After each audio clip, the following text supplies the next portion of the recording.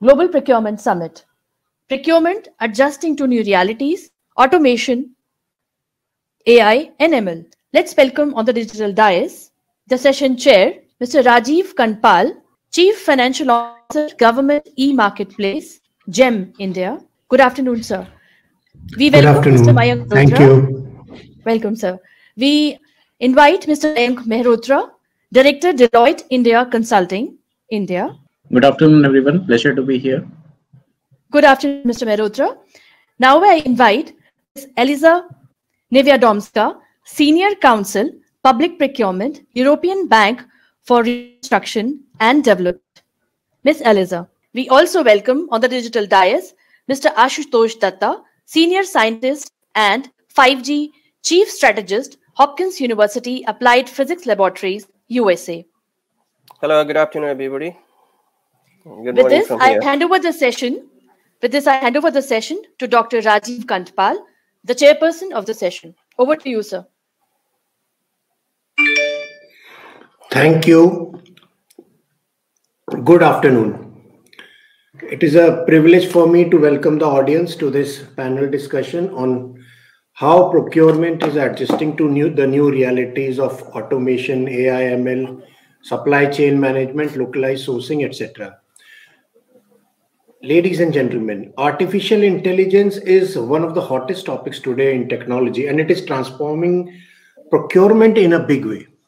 It is automating or improving many time-consuming tasks and giving procurement experts additional insights. On the other hand, it is also allowing buying organizations to solve complex problems related to, say, from spend analysis to contract management to strategic sourcing, etc. Similarly, related technologies like machine learning, natural language processing, and robotic process automation are also providing for algorithms that predict, interpret, and mimic human actions. And thus, they reduce the repetitive and simple kind of tasks. With this illustrious panel that we have today, we will be discussing all these and related issues.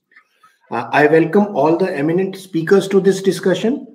And to set the ball rolling, I would like to begin with sharing my own experience at GEM and as to how GEM has leveraged technology to transform the public procurement scenario in the country.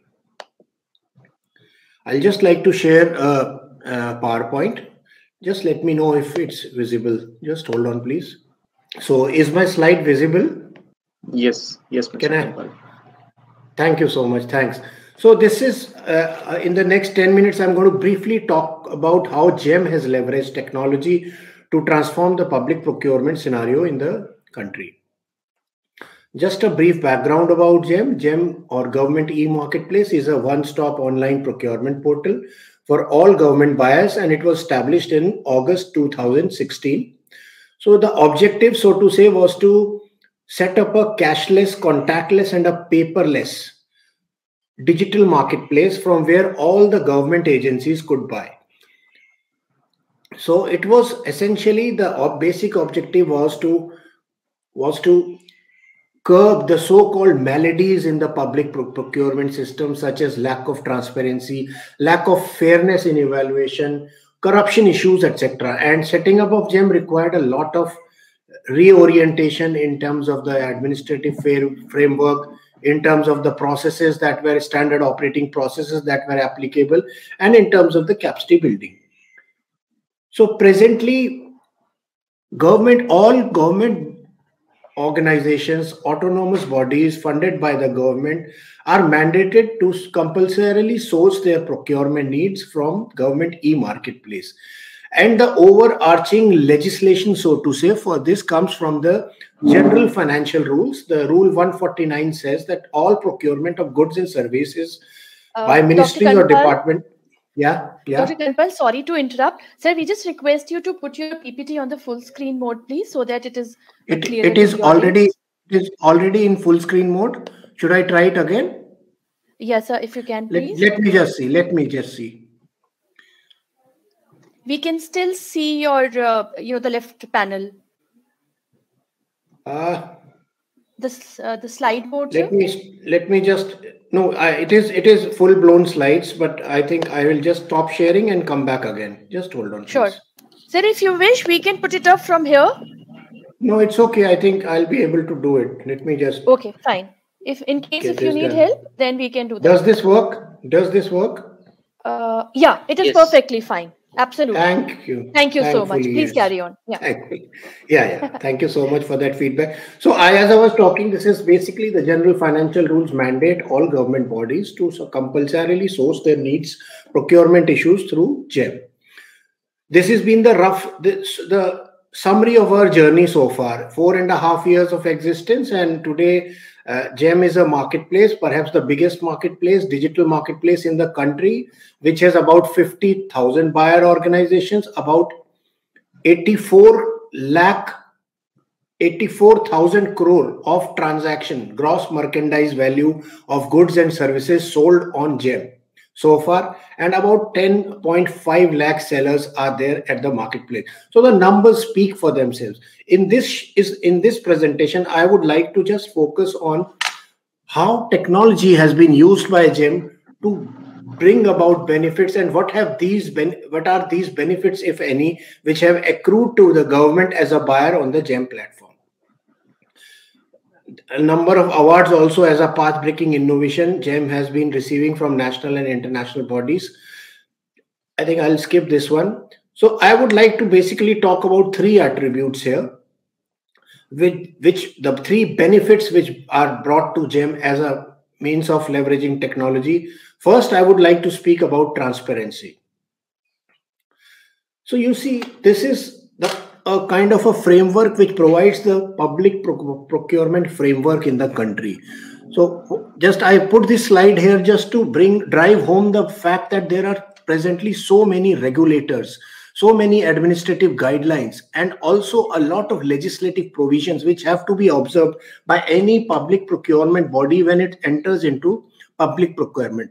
So this multiplicity of so many guidelines, circulars, orders, regulators makes it a very complicated process to process a public tender in the country. And this is exactly where GEM steps in. You see, the challenge is with such myriad guidelines, the challenge for a public tender giving body is to ensure synchronous implementation of various orders and guidelines. There are so many rules under the GFR. There is the preference to make in India rule.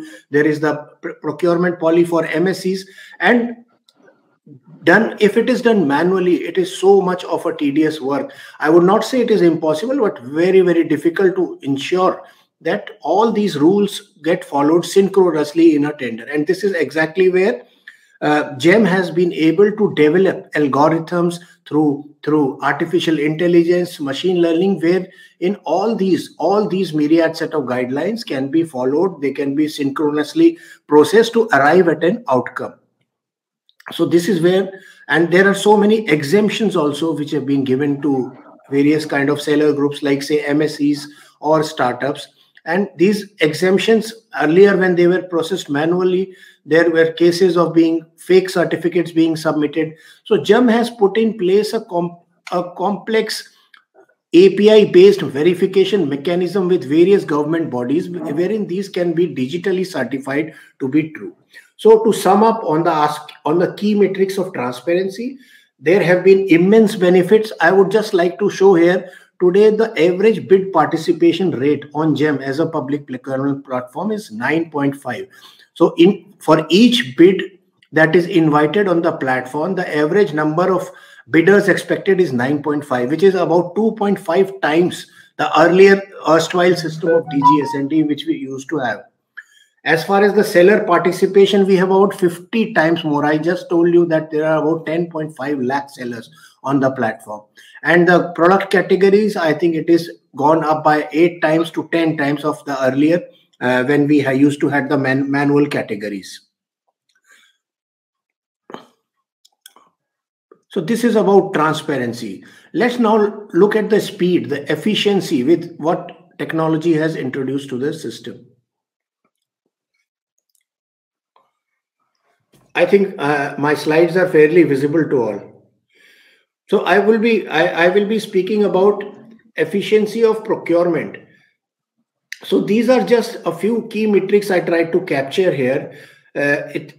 Earlier in the manual system, any government organization, when it used to do a tender, it would drafting of the RFP, then approval of the RFP, publishing the request for proposal would take something like 4 to 6 months.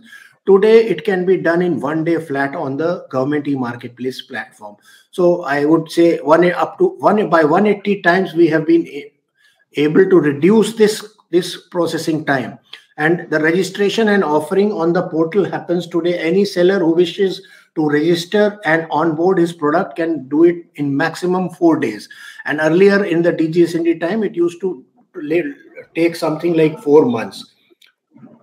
If we look at the efficiency of cost, that is savings, we recently had a very intense study which was done by World Bank, and which says that GEM, as compared to the other public procurement portals, offers at least a 9.75% savings. If we look at on the basis of the median price bid. This is apart from the ERP, because of the integration of ERP mechanisms of GEM with all other buyer organizations, a lot of printing and paper cost, advertising cost, all these are saved.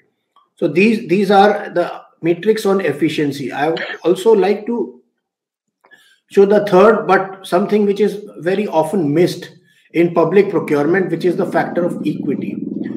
GEM, when it was established, it was a key mandate given to GEM was that it will provide for special provisions for the niche seller segment. So to say, like say the MSEs or the startups or the women entrepreneurs, artisans, weavers, which otherwise would have a lot of issues, which would face a lot of challenges and bottlenecks if and when they wanted to sell to government agencies. And in this context, GEM has especially made sure that we have dedicated pages. We have a dedicated microsite within the GEM platform, wherein we cater to these smaller but very important segments. So we have something like 5 lakh MSMEs on the platform today, 8,000 plus startups on the platform today. 83,000 women entrepreneurs sell their products on the platform today, and 1,75,000 artisans and weavers. And there are so many other categories like say tribal handicrafts, like say emporium products, which are all niche seller segments.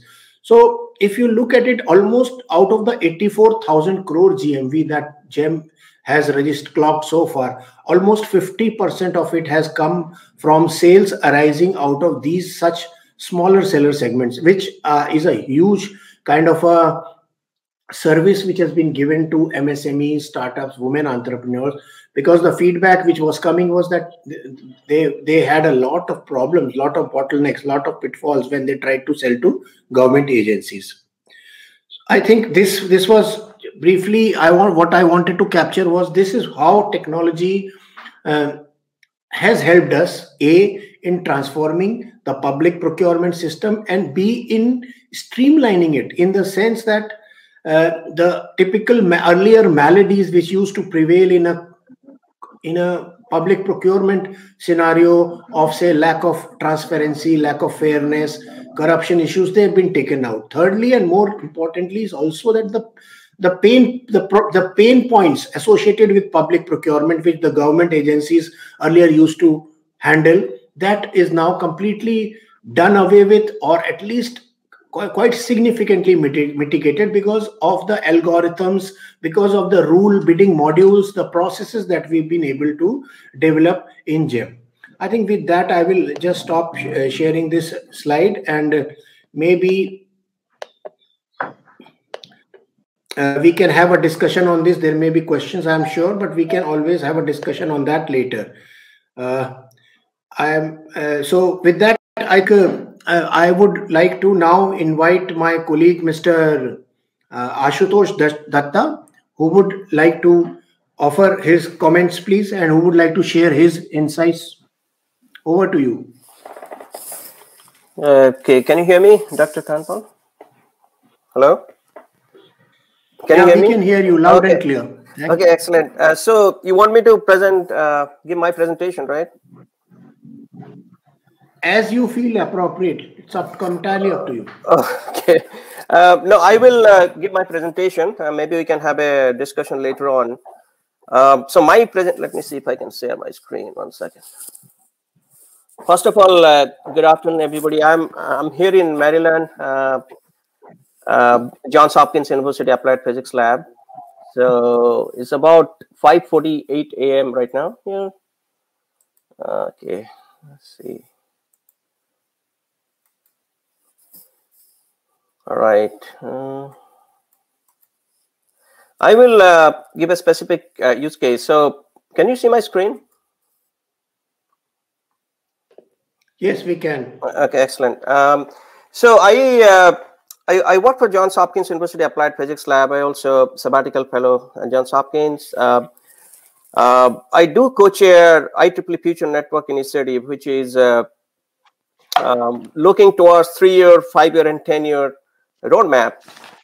So today, my talk would be focused on 5G networks and what are the supply chain security issues there.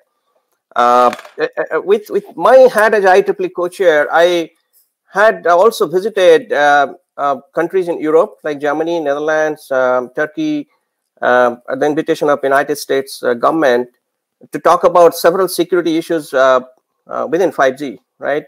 So I'll try to focus that because now many parts of the world operators are deploying 5G networks, and why and how the operators should be concerned about what are the potential security issues. So that's I'm going to focus because this will be a good use case to see how we can apply some of the best current practice while procuring different aspects of 5G networks. In the past, I used to work for AT&T, one of the largest operator within the United States. So I had some exposure in terms of how to deploy the actual network end-to-end, right? So that will be focus of my talk.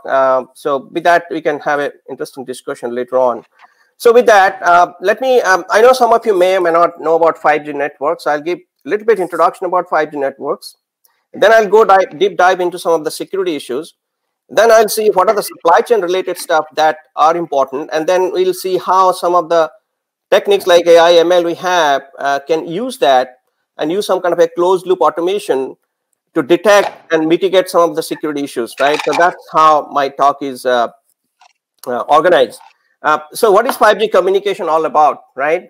So this is going to really affect our community in many ways. You have intelligent transportation system, e-health, robotics at home, water quality, smart wearables. And if you look at it, some of them need high bandwidth, some of them need ultra low latency, like remote surgery type, and some of them have lots of massive sensing type devices. So in order to support that, you need a network end-to-end that is flexible, resilient. At the same time, if there is an attack happening, how quickly you can detect and mitigate, right? So that means important part is when you are putting the software or hardware, any part of the network, we need to make sure those are secure enough, right?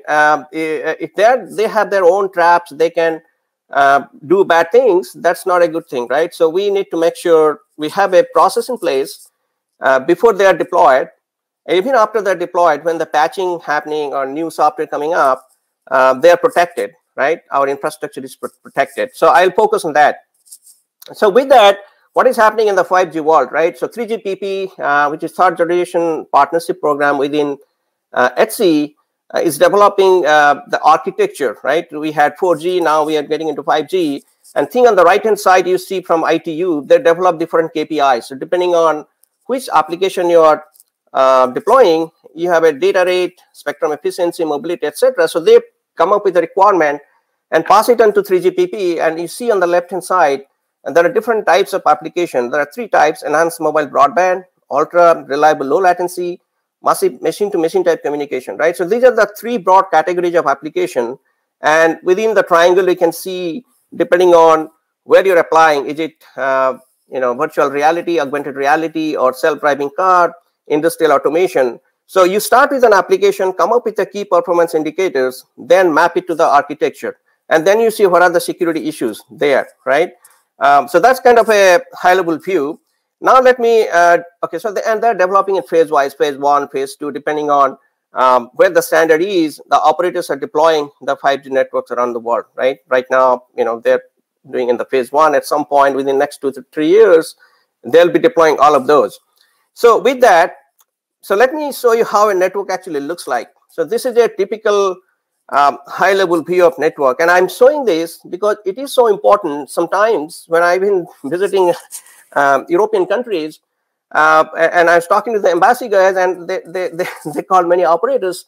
Sometimes they thought, well, the threat is actually in the core. It is not in the RAN, on a radio access network. It's not in the edge cloud, right? So that is kind of a misnomer. So it is so important to understand the potential threats that is coming from an end-to-end network. So if you see, like we all have our cell phones, and this is our end devices, then you have over the air.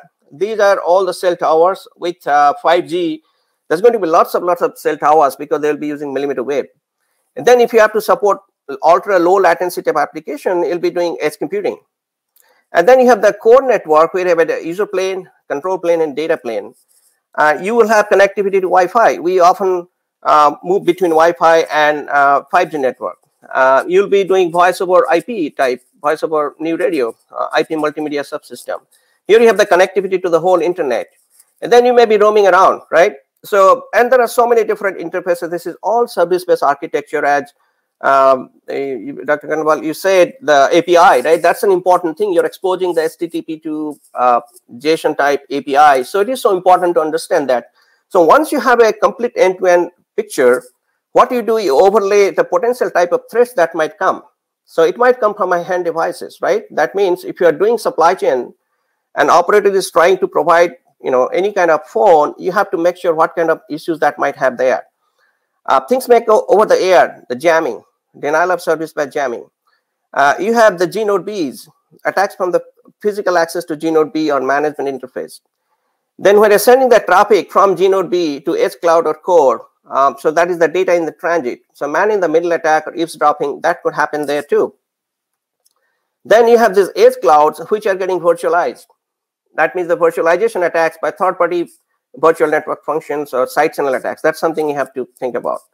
Attacks from the Wi-Fi networks too, right? There have been a lot of interesting studies. What's happening on the Wi-Fi side if you coexist, right? You go to a Starbucks and come out, you switch back and forth. So attacks may come from there. There are insider attacks. This is very, very troublesome, right? How do you make sure the system logs are in place and nobody is really snooping the data and taking it out? Then with automation, we're talking about AI, ML, automation, and orchestration. These are the additional enablers for 5G. How can you, if you see an attack, how quickly you detect and mitigate that? How quickly you can instantiate new additional functions to scale up and scale down? You have the SDN controller. I'll give an example of that. How quickly you can service chain different security functions and take care of the attacks, right? And then you have attacks from the internet side. So people have firewalls, but sometimes they're not properly configured, or sometimes there is misconfiguration, and sometimes maybe there's a malicious attempt by the supplier. So you get to take care of that too. And then roaming providers, right? If I'm in the United States now, I go to India, I connect to a different operator. Through that, some bad things may happen, right? So that you have to take care of. So once you look at this, you come up with kind of a threat taxonomy, and I don't have time to talk about threat taxonomy, but you look at the potential attacks, then you see the causes, and I'll give some example of that, and then you figure out what are the supply chain issues there.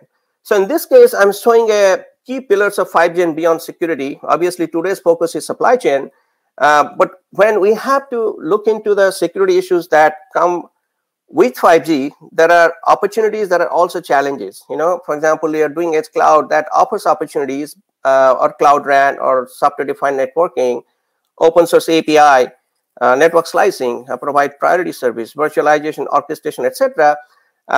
We need to understand that, but at the same time, take advantage of the opportunities that come up with it. For example, if you're doing SDN, you have flexibility. Your network can be resilient, but there are problems with the security, right? So this is how we make a systematic approach to look at end-to-end, and then how supply chain can be overlaid. Let's look at that. I have something like predictive security, and since we talked about AI, ML, how can you make sure you can detect the you can predict the attack is going to happen, right? And that's where you really can take advantage of AIML, look at the predictive or behavioral pattern of the traffic that has happened before, and based on that, you can predict that the attack is going to happen, and you completely stop the attack before happening, right? The other thing, important thing you need to consider is the risk factor, because when you invest in this process, right, you have a likelihood of the vulnerability, which is likelihood is a function of vulnerability, exposure threats, and mitigating controls, right? So you need to take a look at what kind of control you have, what are the potential probability of vulnerability, and with that, then what is the impact is going to make. Then you have a risk factor, and NIST has a very interesting study on that. So you need to take into account that part. Then you decide your actual mode of operation. So I'll give some interesting example. Some of like Cloud RAN, for example. What is Cloud RAN? The Open RAN Alliance. This is a big thing where you don't have to depend on a specific operator's architecture. Is open spec, and they're isolating your remote radio head, which are the cell towers, and everything else is going into the cloud, right? So if you're looking into the supply chain and you're trying to see what are the things you're going to put in, you really have to worry about what's happening here. You have all the central unit, distribution unit, virtual network functions, you have hypervisors. So what are the potential risks here? What are you buying from different operator, right? I mean, different vendor. Similarly on the remote radio head. So that is one example. So once you know that, then you look at the opportunities that I talked about, right? So if you're doing Open RAN, can I take advantage of some of the Open RAN components that will give me security opportunities? That means my programmability, embedding the DDoS detection, mitigation stuff, dynamic radio resource scheduling. So these are the opportunities that I can take care of or take advantage of. At the same time, I have some security challenges, and that's where the supply chain comes in, right? If I enumerate the security challenges and I know what are the potential mitigation techniques, then when I procure things for the Open RAN on the RAN side, I pay proper attention to that. And this is where you come up with the risk, severity, and threat likelihood. So that is the Cloud RAN. The second component is Mobile Edge Cloud. So as I said, Mobile Edge Cloud, you do that because to support ultra low latency application, right? From few milliseconds. So that means you probably have to focus a lot of attention all the security issues that come with Edge Cloud, right? And you do a similar, here I am showing different types of users like first responder or police, EMS, etc. Depending on what kind of application you're using, right? So once you do that, then you do the similar analysis here. You look at the opportunities that you can take advantage of. But the important part is the challenges, right? What are the challenges if I want to do ultra low latency? So what I'm trying to show here is you go different parts of the network and apply that to the enablers, and what are the advantages you are getting. And then when you really get the components, you have to look at all the potential mitigation techniques and distribution. So that is the Mobile Edge Cloud. Similarly, you can do with slicing. Network slicing is an important thing where you can assign resources end-to-end and assign the priority, right? Let's say you have a mission critical application. You assign different types of resources, memory, CPU, bandwidth from end-to-end, and you can dynamically adjust that. So this is just another example. Of lack of time, I won't go detail into that, but this is where also you have to see potential attacks that might happen, side channel attacks, impersonation attacks, stealing between UEs. The fact I'm pointing out here is we need to have a process to detect this kind of attack or predict that and then take action on that, right? So that's 3 examples I gave. I'll talk a little bit about API. I think my previous speaker talked about it. It is so important.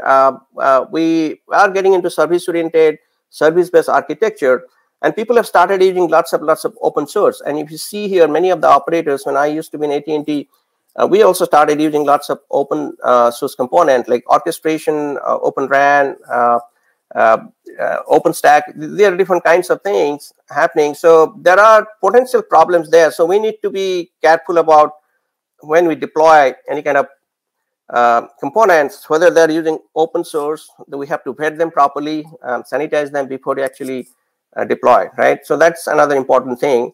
This is the one I was talking about, put everything together. How can we use AI, ML type techniques here? So what I am showing here is a closed loop automation. You have a data analytics, you have an orchestration SDN controller, and here you have different types of security function, right? Denial of service, intrusion detection system, and IPS. And here, if attack is coming or about to happen, it can be reactive, so how quickly I detect and mitigate the attack. The other thing could be predictive. That means if I see a certain behavioral pattern happening, I can use AI ML technique to determine something has happened and do any kind of data mining, and I stop the attack completely. So here I am showing an example of that, how you can put all the automation, data analytics, SDN controller, AI ML technique to predict that something is going to happen and stop it, right? This is just an example of that.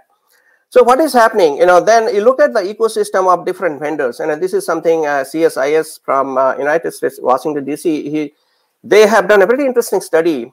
So you kind of do a scan of different vendors. As I said, now you understand the user equipment, radio access network, core network, right? So there are different components of the end-to-end network. And if you do a survey, this is a little bit outdated, but there are companies in the United States, Europe, and in Asia, they have different market penetration. So when we buy these components from them, we have to have certain best current practice before you actually deploy, right? So it is important. And not only that, you have antenna, you have chips, small cell chipset, these are the different things you need to worry about. And again, this is just a overall snapshot of what different companies are doing. But the important part is when operators go and buy these, we need to have a something in best current practice. So what people have done, this is again criteria for security and trust in telecommunication networks, CSIS working group. So these are various factors. I have the slides and the backup slides. If people want to see more details about that, you can take a look. So these are the factors that one need to keep in mind. Political governance criteria, like trustworthiness of the suppliers. Suppliers do not engage in any predatory nature of trade practice. Acquisition process should not be only environmental standard, human rights, etc. Then business practice, whether they have demonstrated any adherence, observation of accounting, whether they finance openly and transparently, best practice in procurement, right? Then cybersecurity risk mitigation criteria. So these are the things I talked about, whether they're following 3GPP standards, whether they have done third-party assessment. They should be designed and built and maintained according to international standards like 3GPP or ITF or IEEE. The supplier has a record of addressing, remediating security flaws, right? So these are some of the factors we have to take into account. And then the government action to increase confidence in choosing a supplier. So this is where not only government, the operators should have proper policy and legal tools, and they should work in conjunction with government to make sure the tools are there before they're deployed. Even after they're deployed, they have to be constantly monitoring, right? So these are important things. So in order to really do a good job, it is important to look at different standards. I have listed some of those, but mostly these are the open source standards, 3GPP, ITF, IEEE. There are lots of regulatory bodies as well. So supply chain cannot just do things by itself. We have to keep a close connection with the standards, what's happening, participate in some of the proof of concept, etc., and then give the feedback back to the standards so that they actually update the standards to put proper best current practice. I said a little bit about AI/ML because how can I take advantage of the AI/ML? So we have a working group AI/ML within IEEE Future Network Initiative. We're looking at two things. One is how can I use AI/ML to improve the security posture or security problems. The second thing is there are inherent security problems with AI/ML too, right? So things like false positive. There is no problem, but we somehow AI/ML may be hacked, right? Things like that. So it is important to see how we can take advantage of AI/ML to prevent or augment the security controls, right? I just talk about that. And there are attacks, adversaries, data sets. These are important things. MITRE has this attack matrix for enterprise. You need to have access to lots of data sets. If you really want to proactively figure out what is going to be attacked, how you can detect that. So there is an interesting it's an interesting tool, and once you make an assessment, find out what are the potential threats, then you see what kind of AI/ML technique you can use to take care of that, right? Some of the key points, I think I just have maybe 2 slides. So key points of 5G adoption and usage. So I think I mostly focused on supply chain security today, but overall, they kind of go hand in hand, right? So when you're talking about supply chain security, you have to look at all the other things that might affect, things like spectrum sharing, densification of cells, because you're going to have lots of this G node B, RF issues, jamming, things like that. Complexity, you have orchestration, automation, microservices, open source, right? So these are all going to affect how you design your supply chain security. And we didn't talk about cultural barriers. I don't know whether this is going to affect supply chain. There are things like radiation, those things people are still studying. And then policy barriers, obviously supply chain issues come within that. And finally, the spectrum, right? Dynamic spectrum sharing, many of the operators are using it, whether that will be a factor determining your supply chain. So in summary, once before that, I want to show you one thing. Yeah. So there is another thing in the IEEE. I talked about that. We have about 15 different working groups. In fact, the 5G World Forum, it was supposed to be in Bangalore, but we had to do it virtual. So there are a lot of my colleagues from IEEE from India. They have been participating in this. There are 15 different working groups. If you want to go and take a look, like futurenetworks.ieee.org, take advantage of any of the working groups you'd like to join. We have a deployment working group, security, application, edge automation, millimeter wave, hardware, etc. Right? If you see here roadmap, you can go and contribute there if you like, and get to know what's going on. So in summary, what I was trying to say, we can have later on discussion. I took an example of 5G because it is being deployed, and supply chain is very important. People are very worried about the security issues. So I try to give you a end-to-end view of the security threats that might happen in a 5G network. You open it up, right? So, and there are opportunities there, but there are challenges. I just gave some example of that. So you need a systematic approach to a threat analysis, and look at your security controls, look at the risk factor, and then you implement some best current practice to augment the security controls. So I gave some example of supply chain security, how you have to take a look at the ecosystem, what vendors are doing, are they following the current practice, and then can you take advantage of AI/ML to predict the security problems and take the corrective action. Finally, collaboration is important. The conferences like this are so important to bring the operators, vendors, researchers, regulators to a common platform to understand and discuss this. So with that, I end. So this is an interesting time. So innovation revolution and supply chain is becoming more and more complex, and network gets more complex. With that, I will end. Thank you for giving me the opportunity to speak. Thank you, Mr. Dutta. Thank you. I think that was a very interesting presentation. And in the context of our discussion, I think that throws up some really intriguing questions.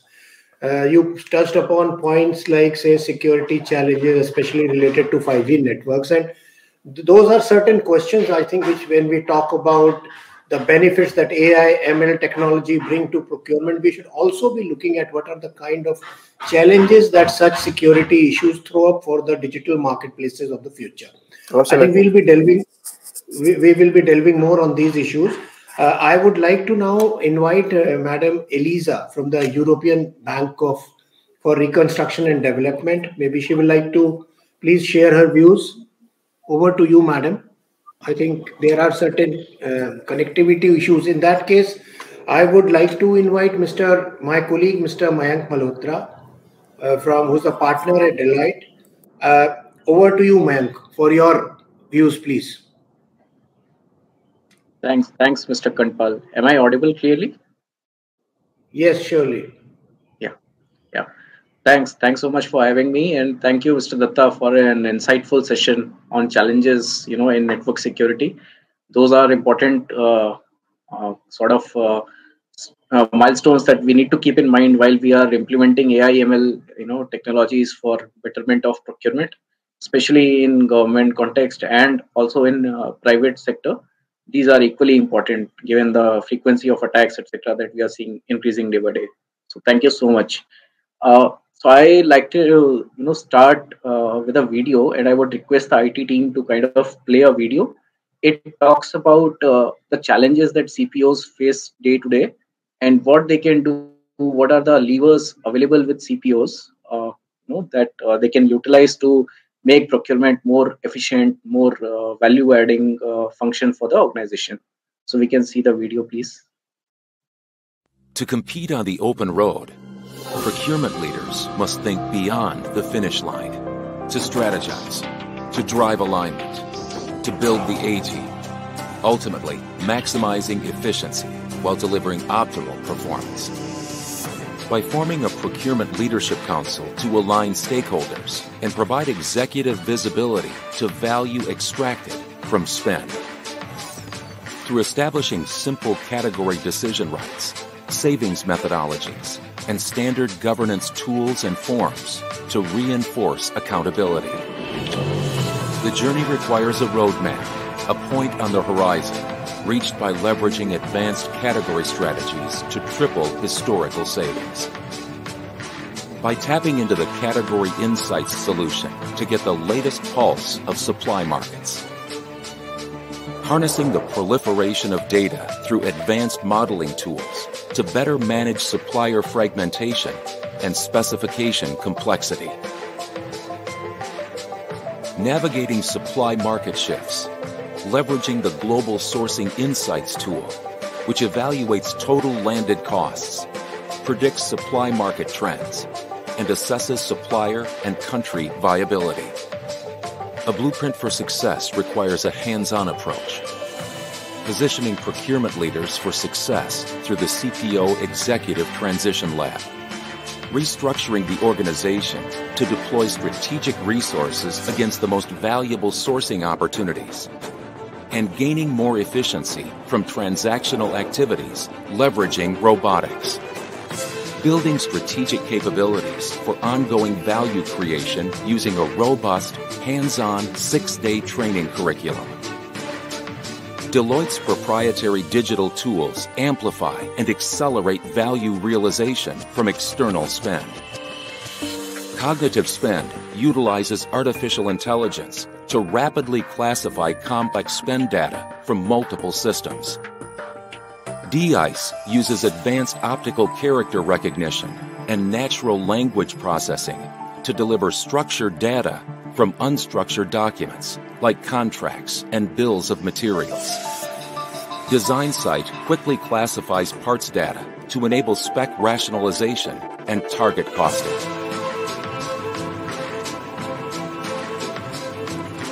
Creating better visibility to clearly see the road ahead. Charting the course between business stakeholders and suppliers to unlock more P&L impact, increase efficiency, and harness innovation from the supply base to rewrite the rules of the road for procurement.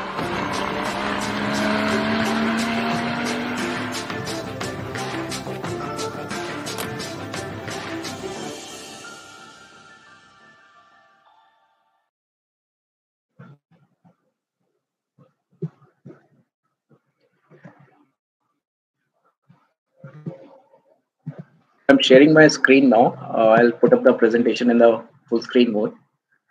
So if we can just recall the words that we heard in the video, right? So they talked about visibility for procurement leaders. They talked about innovation, collaboration, and aligning all the stakeholders, increasing efficiency.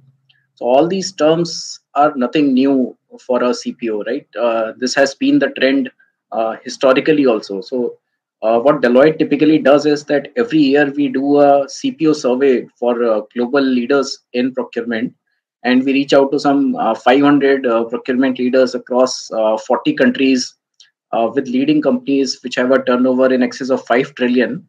And we survey with them what are the priorities that they have So the slide on the left side is talking about the findings of 2019 survey, right? So almost 1.5 years back, when we ran the survey, we could still see companies or CPOs focusing on digital technologies to gain visibility in their supply chain and helping them plan for contingencies. CPOs were talking about reducing costs, managing risks, and leveraging digital business models for their companies. So all of these were already there.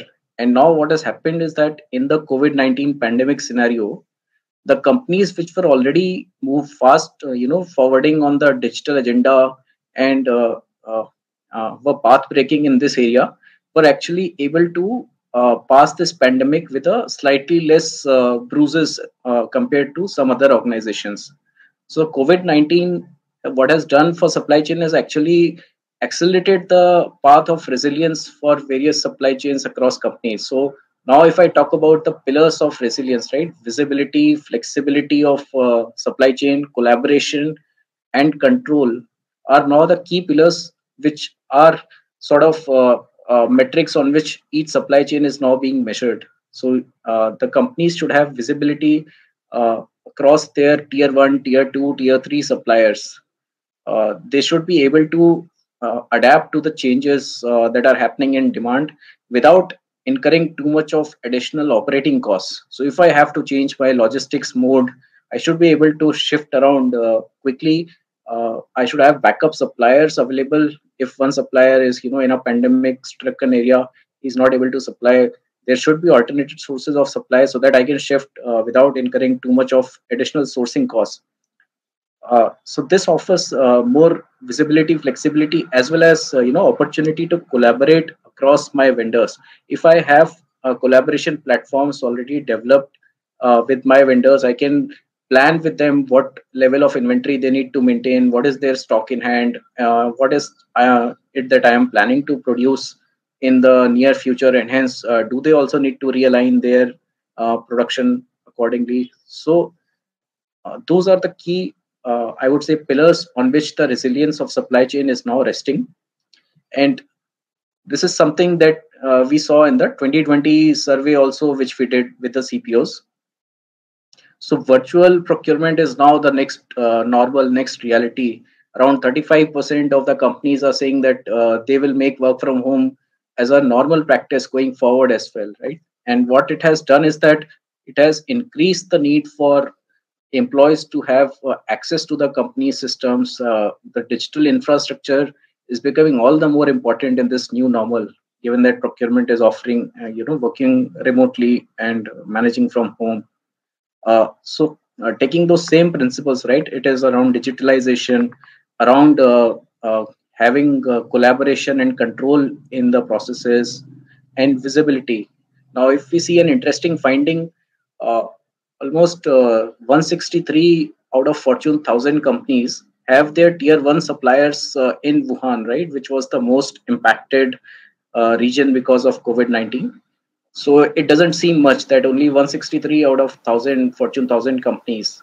But if I expand the scope to include tier 2, tier 3, and beyond suppliers, almost 94% of those 1000 companies, Fortune 1000 companies, have some sort of supply base in Wuhan. So you can imagine the extent of disruption that it creates.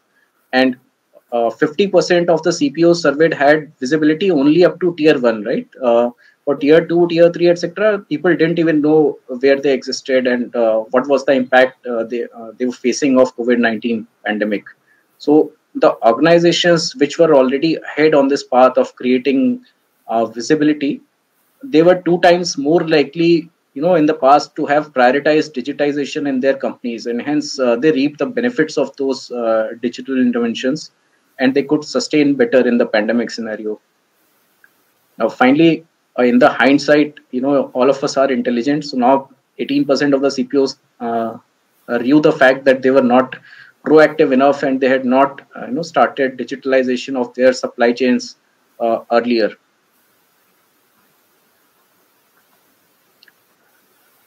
So what we did also is that we focused on how the government organizations they fared, what is the leaders of procurement across government organizations globally, how they feel. So it's not very different from the private sector. Around 70%, 69% of procurement leaders globally in government also feel that cost optimization is one of the biggest focus areas for them. They also believe that analytics has great potential in future, and they need to focus on advanced analytics and allied technologies. And we also surveyed what are the analytics techniques, right, in the next 2 years, which people see have great potential. And you can see predictive analytics stands out with around 60% of the respondents saying that they will focus on this in the future, right? And then there are obviously point solutions in procurement across sourcing, supplier management, or end-to-end platforms like e-procurement platform. So these are the top three I would talk about. And specifically, if we deep dive into government procurement, we studied the policy manuals that are published by government year on year, and these are some of the keywords which are a word cloud sort of standing out in those policy documents. So you see, the focus has been shifting towards analytics, e-procurement, and e-bidding. And if we look at some of the use cases of AI/ML technologies, which we can leverage in government procurement or procurement otherwise as well, there are various machine learning based optimizations for allocating orders, and I will talk about this use case in slightly more detail in subsequent slide. There are cost reduction opportunities that can be leveraged using artificial intelligence. Now we all know that pandemic has created a lot of ripples in the market, and on a daily basis there are some or the other news items or trade wars which Trump had initiated with China. So how do I make sense of all those news items? How is it impacting the market sentiment? So there are some natural language processing use cases that can read various news items related to a commodity and give an output of how the market sentiment is looking. Is it bullish, bearish, neutral sentiment? And all of it enables the buyer to take an informed buying judgment, buying calls. Let me just deep dive into two use cases, what we have done with some of our clients, private sector clients. So we created a digital application for a conglomerate in India.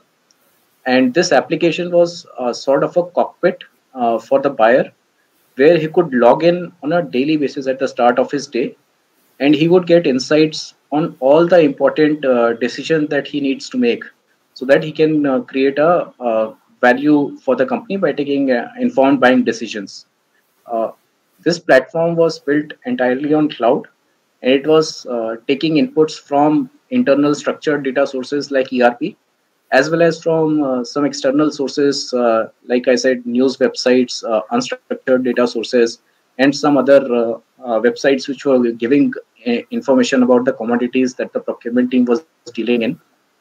Now, how we did this was that we mapped the entire day in the life of buyer, identified what are the important moments that matter, the key decisions that they take during the day, and what we can do through artificial intelligence or machine learning to make that decision-making process more intuitive for the buyer, a prescriptive buying process for him.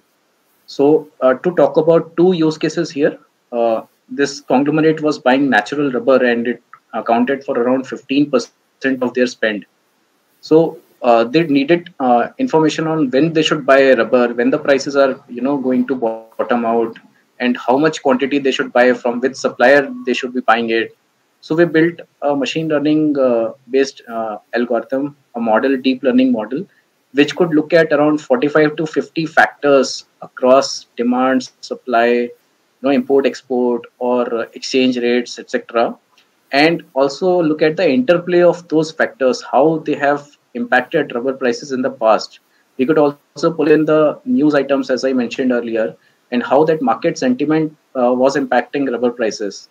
And through this machine learning model, we were able to tell the buyer what is the likely pricing going to be in 1 week from now, next 7 days, 1 month, and so on. So the buyer could try to time the market, and they were able to achieve around 1% savings on their spend using this machine learning based recommendations. Another interesting use case was that the buyers spent around 5 to 10 days a month actually allocating orders to their vendors, because there were so many vendors, and there were some constraints that they had to meet for orders to be allocated to those vendors. So we built a linear optimization order allocation engine, which could look at historical performance of the vendor, could look at what are the constraints that need to be met, and hence taking all this, minimize the overall cost. That was the ultimate objective function, to minimize the overall cost for the company. And at a click of a button, it could give a recommended order, summary sheet across vendors. So using this, we were able to unlock a lot of efficiency and a lot of value for the client. The second case that I want to talk about is for a multinational. So earlier one was an Indian conglomerate. This was for a multinational client. It's a consumer product packaged goods company. And they wanted a complete transformation of their procurement function using digital technologies to achieve twin objectives. The first objective was to release 30 to 40% efficiency for their buyers and transform from being a more operationally heavy company to a more value-focused organization. So if you look at the left side of this chart, right, these are sort of various functions within procurement, so to say, sub-functions within procurement, which the buyers were doing. So if you look at data analytics, and the height of the bar is total number of hours that the team is spending, right? So around 15 to 20% time you could see being spent on data analytics. The next three in the green color are, payments, helping suppliers getting their payments on time, resolving blocked invoices, or tracking, deliveries, where my orders are. Is there going to be a delay in the order? Do I need to look for a backup plan? Are the contracts, going to expire soon? And then working on creating new contracts. So all of these are operational tasks. So if you see, a good 30 to 40% of the time was being spent, on operational tasks. And then source to contract, which is again a value, based activity. Again, 15 to 20% time only on source to contract. And then supplier lifecycle management, which is collaborating with the supplier, resolving their queries, etc., is again, I think, 25% of the time. So operationally heavy task. And then they had some 4,000 SKUs or items that they were buying, and they were building models to forecast price for those 4,000 items. A very, very effort-intensive task that the buyers were doing. And there was a global team sitting centrally in Netherlands and somewhere in Europe, and running those forecasting models for them. So we figured out that and the most important KPI for the CPO of this company was that how could he provide a gross margin number to his board and be confident that they will be able to hit that gross margin number by the end of next quarter. That was the single most important KPI on which the CPO was being measured. And hence the forecasting activity became very, very important for them. But then it was manual, it was done through Excel files, non-standardized across buyers, across countries. So a lot of time, effort being wasted in first generating the forecast and then reconciling those forecasts at the end of quarter on where they landed up actually. So we figured out various digital interventions in order to deliver. For example, we brought in platforms to collaborate with their suppliers. We brought in track and trace tools so that they could look at where their shipments were in real time. On supplier lifecycle management, the supplier onboarding time, as Mr. Kandpal also was saying earlier, for this organization, it was 5 weeks rather than 5 months. But we brought it down to 5 days from 5 weeks through a self-service portal that was designed for suppliers. And in forecasting, a lot of models were automated. And they were standardized, and a platform, again, a digital platform was brought in where those models could be built and collaboration could happen between buyers so that, all of them use single templates for building their models. So, and in source to contract, again, we created bottom-up costing models for various important items. And thus, we were able to release almost 50% efficiency in terms of man hours and achieve around 15% value savings for the organization. So those were the two cases from my side, and I think that's it. I am done. Happy to take on any questions later on. Thank you, Mayank. I think the initial, I for one would be very interested in the CPO survey, some of the results, some of the findings of the CPO survey that you mentioned. We'll have a lot of things to talk about that later. I would now like to welcome Ms. Eliza Neviadomska, who would from the European Bank for Reconstruction and Development, who would be talking on new solution for digital procurement. Over to you, ma'am. Good afternoon. Thank you so much. And I'm sorry for joining the panel slightly late, but this is the usual problem of figuring out the time zone, the place, and the camera functionality. Thank you so much for your kind invitation. I am here today to talk to you about the work that I do at EBRD, European Bank for Reconstruction and Development in London. And we happen to work together with two organizations. I hope that you are getting my screen okay.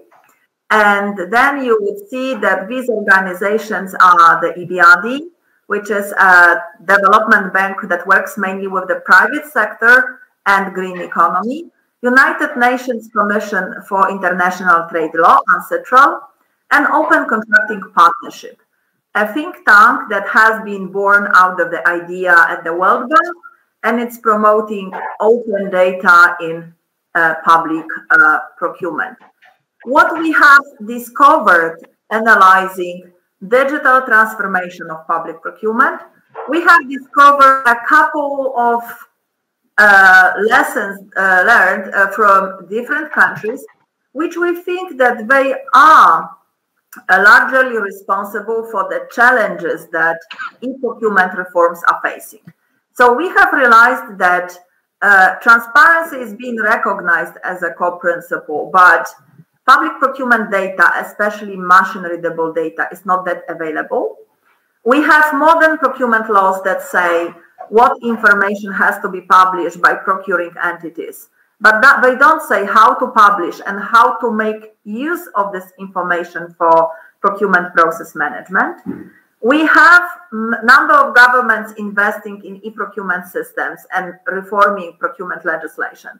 But these governments, they frequently suffer from lack of public procurement market data. And if they have this data is not made public for reuse by business and for improvement in governance. And finally, we have the challenges reported around e-procurement systems that they are simply difficult to use. And this is all what we have noticed working with the various governments in the region. And we have brought it down to two simple questions. And these are about how much value for money the government wants and how much transparency the government may need. And the transparency is driven by the international instrument, by legislative framework, but not everyone in the world has subscribed to the World Trade Organization Agreement on Government Procurement Rules. However, we have realized that more transparency can actually drive more efficiency in the contract. And the observation we have made, it is each government actually has free markets. They have a market of micro-value contracts, and these are considered micro-value because they are frequently not regulated by public procurement rules. And honestly speaking, these contracts, they should be subject to digitalized approach that is allowing full automation, because this is only the way how the government can relieve administration from the burden of administrative tasks related to these contracts. Because the fact that public procurement law does apply does not mean that they are not subject to transparency and competition requirements. Then we have a market of low value contracts which are not of interest for international trade. So WTO, you will not find it there. But these are the contracts which normally contribute of the market, and they are these contracts which administration is dealing with every day. And then you have the top of the market, which is the high value contracts that are of interest for international trade. And these contracts are frequently well regulated and well provided for with the digital tools. But as you can see, they are just the top of the iceberg. And we have checked Ukraine, and in Ukraine, micro value contracts, they constitute 60% of government budget. You have another 20% in low value, and then another in the high value contracts, which was a message that actually digital procurement has to develop, taking into account a need for right tool, for right type of contract, for different markets, for different business culture, for can be big and small, and for suppliers that can be big and small. And if we don't have it all put into account, the digital system will not be efficient. And we were looking at this in particular when COVID lockdowns made governments realize that e-procurement systems that were considered luxury items, they are today a necessity to maintain the supply chain for the public services necessary for the government. And within this, we have formulated three lessons that we learned from practice and we apply in practice on our pilot projects. And we have put together the thing that is frequently separated, which is the policy reform agenda, digitalization agenda, and open data agendas. They have to be united in the procurement case, because only then the procurement process, which is horizontal across the government, can bring the efficiency gains for the government itself.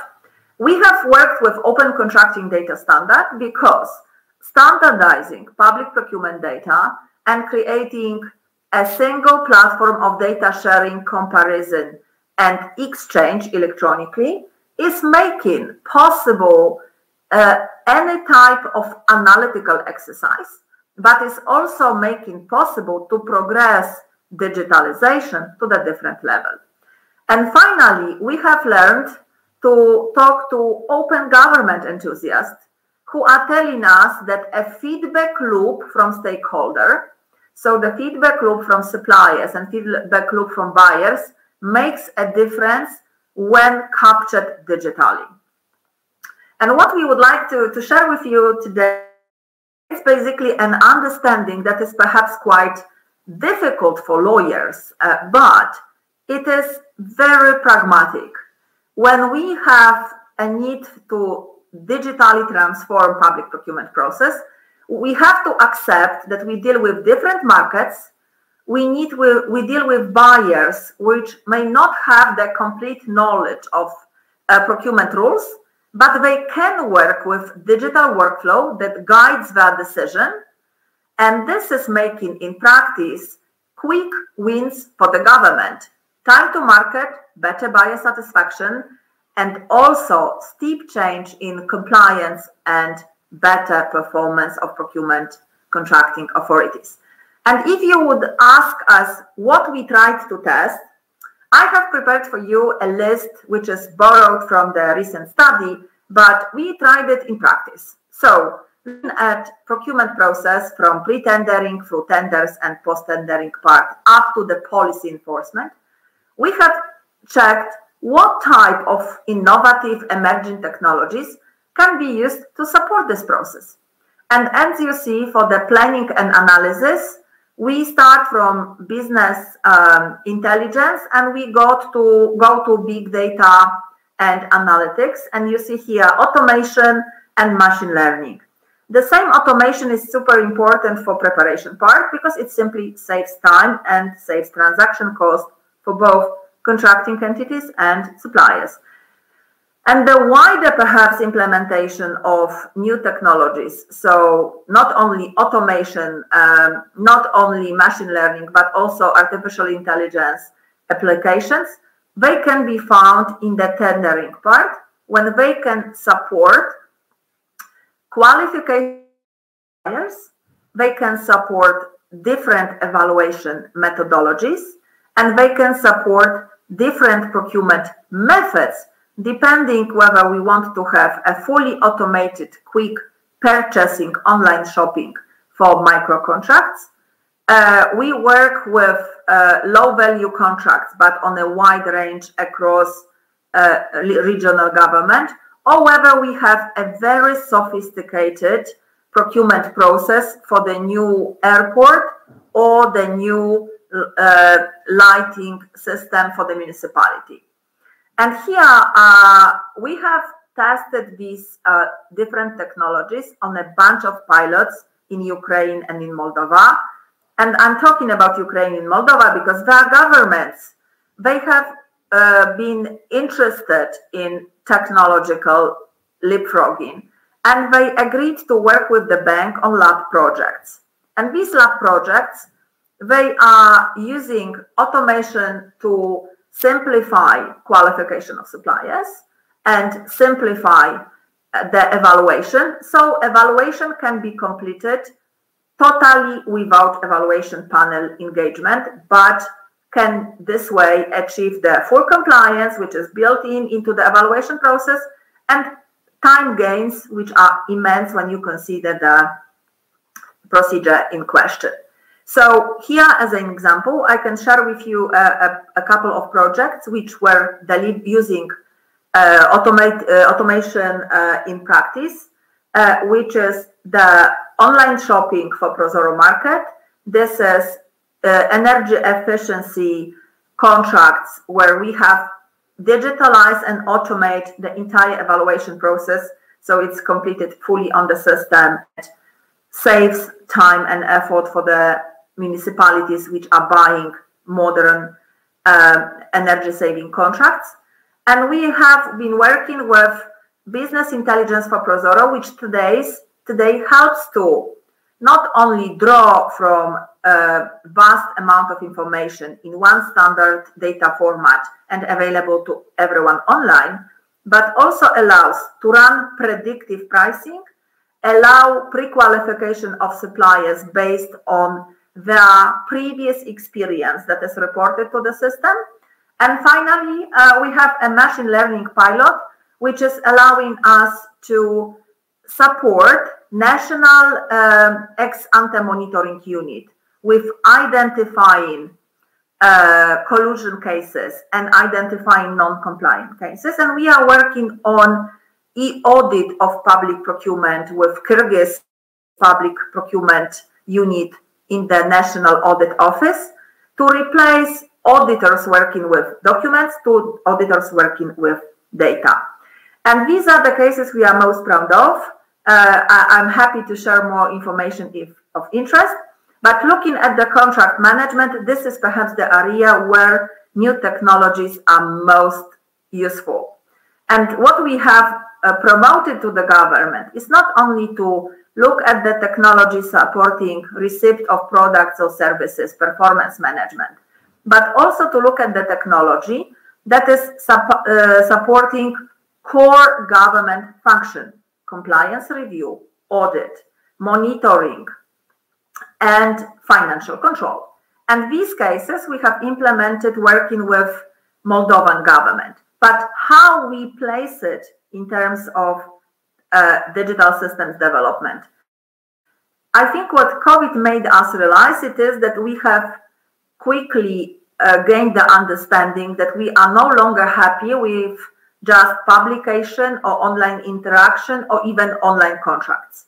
The governments want now to have end-to-end digital process, which is highly automated, that is implementing compliance check in the process by default and allows procurement officers to focus on the market experience and market research through new data-driven analytical products.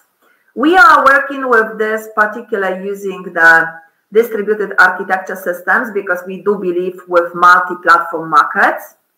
And these pilots that we run, they are designed to be open.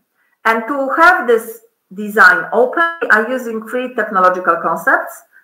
We use business process modeling notations for self-executable processes for the new digital systems. We work with open contracting data standard to have data available from various systems in the same format that is machine readable and reusable. And we work with various API technologies to facilitate integration through OCDS. So we use OCDS essentially to unlock the data from IT systems to make this system more interoperable and provide data for decision making. Those of you interested in how open contracting data standard works, I need to ask you to check Open Contracting Partnership website, where you will have more information. But what you should hear from me is that this data format allows to build an end-to-end digital procurement process across various systems, because we cannot imagine that every time we will be able to work on the national level with one system that serves all and everyone is happy. But we can have one source of data for all users. And this data can be aggregated automatically and online from a number of e-procurement systems using OCDS data format. How this is being done? This is through different scenarios that I'm gonna spare you because it sounds horribly boring, at least for us lawyers. But depending on the system technology, capacity, you can work with OCDS data anyway, because OCDS API exports, they are totally neutral regarding the e-procurement system technology. So the message is the government can have it on e-procurement system they operate. How we use the approach, we use it for integration. So no matter how many portals the government has, they can be all aligned into a single workflow for users. And this is perhaps the biggest gain we have observed. And finally, we looked at enforcement. And what is the benefit of putting all public procurement market data in one place?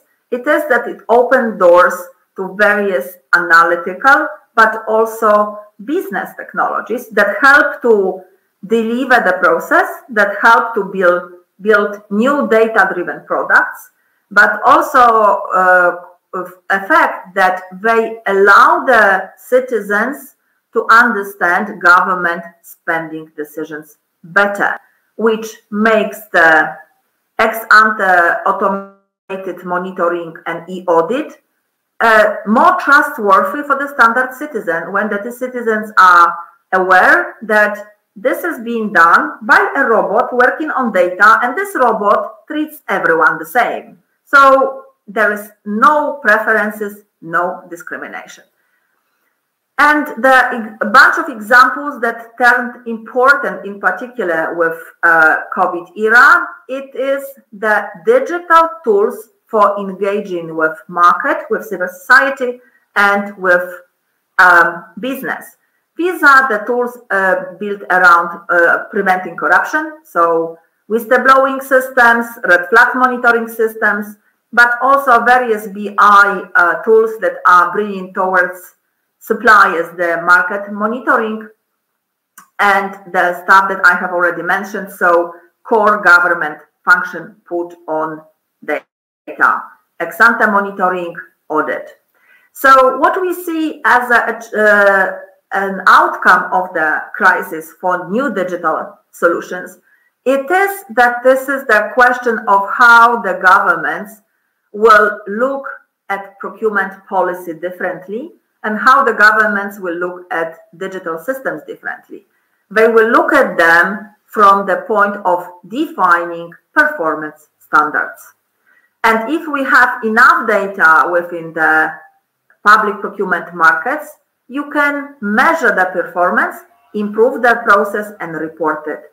And this is perhaps something that I want to leave with you as a key message from this presentation, which is about how automated evaluation, how automated pre-selections, how automated contract management is driving the efficiency on the transaction level, is improving the transparency, because if you have automated workflow and it responds to transparency requirements in the law, you have this compliance by default, but it also drives the performance from the market and allows procurement people to continue innovate in new ways of doing a public procurement process as such. Thank you so much.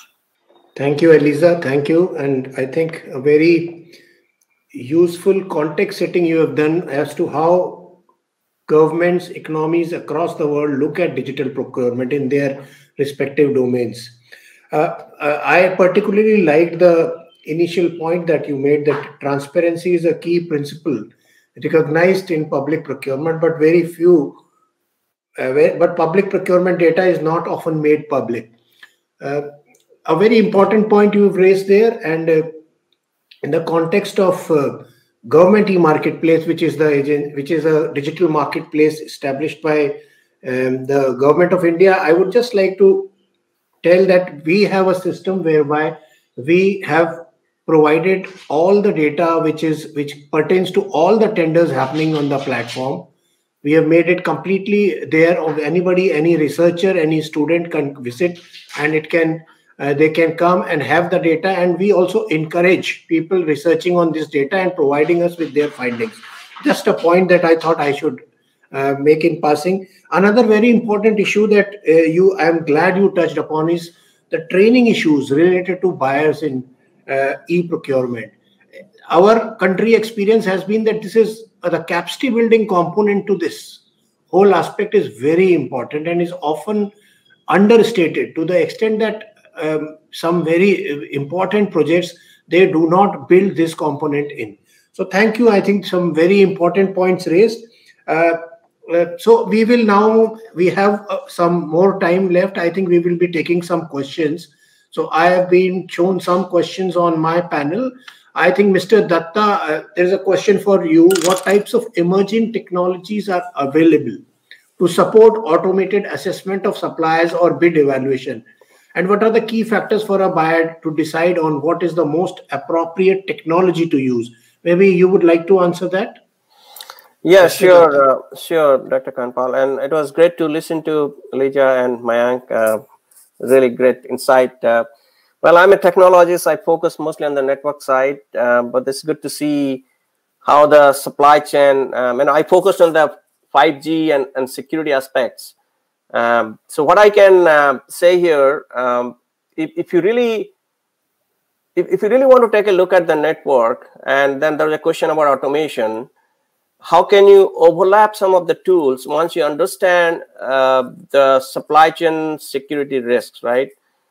So there has to be some of the tools that was given by the previous speakers, plus some of the things I talked about. So the tools I talked about allows you to figure out the potential threats in the network, right? Having things like open network automation platform, ONAP, any kind of orchestration tool, or having the ability to detect potential traps or attacks in the network, then you can take that information and apply to the tools that were discussed in the previous two talks to figure out how to mitigate that, right? On how to take action to make sure your supply chain is properly secured. I think I should put it that way. I don't think I talked about the tools that will help you to make the supply chain smooth enough, but I talked about mostly how to detect the potential attacks, then use that as an input to the tools that was provided by the previous two speakers. I'll put it that way.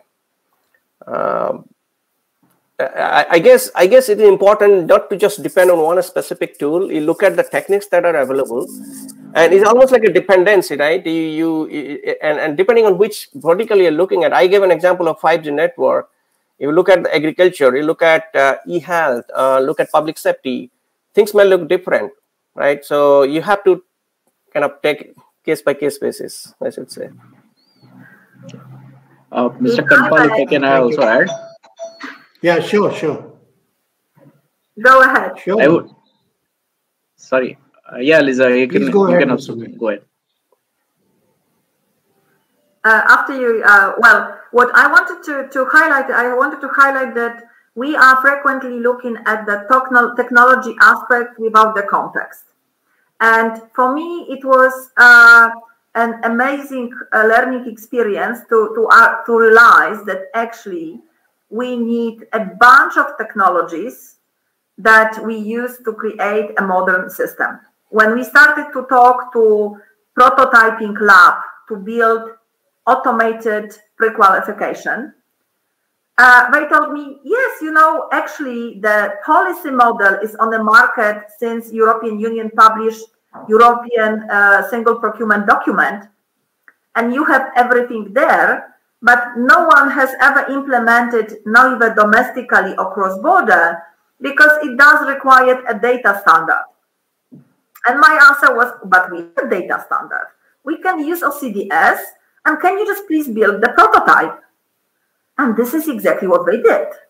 They used OCDS data standard to bring together the technical requirements on the qualification of suppliers, and they used robotic process automation to make the process cross-border effectively executed, and they have used business process modeling to ensure that process as designed by lawyers is exactly the same process because it's a self-executable technology in the system. And I couldn't believe my eyes, okay? When they put in front of us a prototype that allows me as a contracting authority to configure my requirements, that links this configuration through the OCDS data standard to various digital registers, which are holding supplier data, and pulls this data for automated pre-qualification and eligibility check. And if I need evaluation panel, I can plug it in at the later stage to run this part, which is not fully ready for automation. While my IT guys, they tell me that from the data modeling point of view and technology point of view, you can have it fully automated. So now we are facing an idea how to build a fully automated pre-qualification process for a concession project in Ukraine, where we will use the OCDS data standard to link different registers, to use legal entity identifier to confirm the authentic user participation, and that we will use automation, some robotics as well, speed up the qualification, because when I was first told that pre-qualification questionnaire for a concession project, this is 1,500 questions. Which supplier wants to produce it on paper and wants to go to Ukraine and wants to participate in a concession project? It has to be put on a data level that supplier can feed his required documents or link to the relevant public register where the supplier is registered as a company, and we can run these 1,500 questions automatically, which takes, 30 minutes, not 2 weeks of work and a lot of money spent on a tendering team in the supplier department. So this is what we have learned on the policy side, and this is the practical experience that you have to reconsider the way how you use technology, how you use data standards, you are approaching the process itself in the government, whether the government is ready to go digital. Because in my case, the biggest part of the digital transformation change management is to make people in the government believe that automated process will deliver transparency by default, plus will be easy to use. And our definition of easy to use, it is 2 hours training per user to make you use micro purchasing online shopping. And I have done it in Tunisia, which started to do e-procurement 3 years ago. And we realized that, yes, if you will simplify the user interface of the government system, the same way as commercial companies do to attract people to Facebook, Instagram, and so on, they will do it easily, and the cost of training is minimal. So yes, we have learned the lesson. Thank you, Eliza. Mayank, perhaps you wanted to add something. Yeah, just one point. I think this has to be very, very specific to each organization, right? What are the parameters on which they want to assess their suppliers? Is it financial metrics around the supplier? Is it operational metrics like what is the size of factory, etc.? So there are various tools, right, and technologies which have emerged where you can do a social media listening and sensing of information around suppliers, what others are saying about that supplier or that company. There are tools through which you can pull in the financial data, either published or if it's an unlisted company, even then they have to publish their financials with the Ministry of Corporate Affairs, right? So all of that can be automated, and the rules can be defined on revenue growth or profitability, etc. So that is very much possible. There are tools and technologies available that can do that. Even virtual inspection of their facilities, remote assessment, all of that is also possible. Yeah, thank you, Mayank. I think we have already overshot our time. So I think this has been a very engaging discussion. Thank you so much. I would like to thank my colleagues, Ashutosh, Mayank, and Eliza, for this intensely engaging discussion that we had. For me personally, I've taken a lot of notes. My notes are there. Going to take them back to office. Lots of new ideas here. Thank you so much. I would also like to thank the audience for throwing up the questions. Thank you very much, everybody. With that, we can close this session. Thanks. Thank you, everybody. Bye. Thank you. Thank Good you. day. Bye. Bye-bye. Many thanks. Many thanks to our wonderful session chair, Dr. Kandpal, all the speakers, Mr. Mehrotra, Eliza, Mr. Ashutosh, Dutta, for joining us and enlightening us on the theme. Thanks a lot. With this, we come to an end of today's proceeding.